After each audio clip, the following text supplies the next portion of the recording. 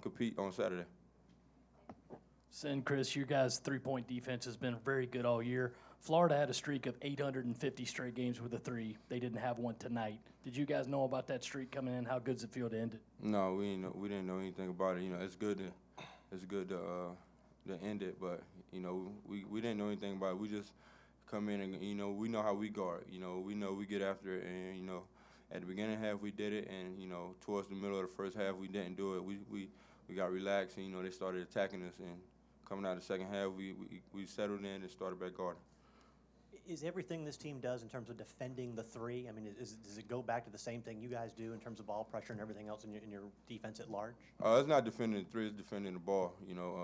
Whoever got the ball, you pressuring the ball. It's hard to score when you're getting pressured. It's hard to shoot a three ball when somebody's right there on you. So it's hard to drive and kick when if the man that's guarding the ball is guarding the ball. It's all on the man that's guarding the ball. We try to focus on guarding the ball. Guarding the way coach wants us to guard, and that's what we focus on. Chris, do you think this creates any extra momentum for you guys going into this weekend, or is this just another game?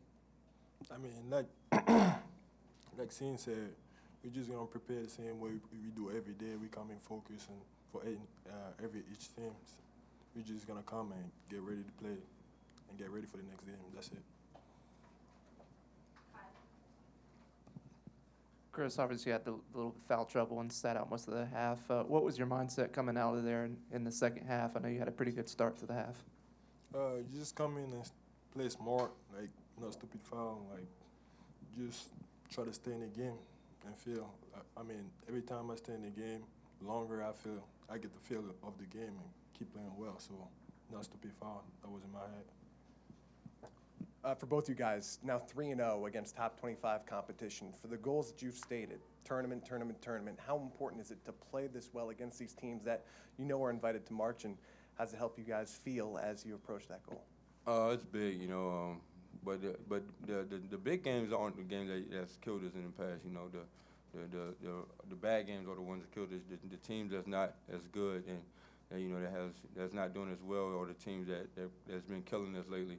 So, we just try to focus and, look at it as one day at a time, one game at a time. And, don't let the moment get too big. Stay balanced and, just come in and focus.